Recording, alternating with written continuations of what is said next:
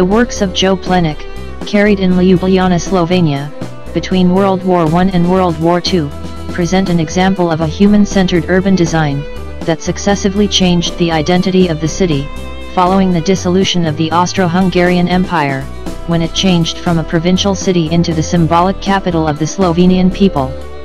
The architect Jože Plečnik contributed to this transformation, with his personal and profoundly human vision for the city, based on an architectural dialogue with the older city, while serving the needs of emerging modern 20th century society.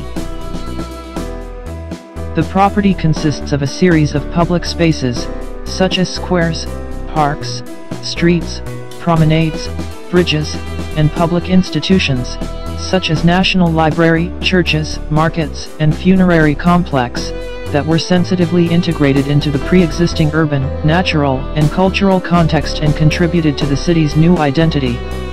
It is an exceptional case of creating public spaces, buildings, and green areas according to the vision of a single architect within a limited time, the limited space of an existing city, and with relatively limited resources.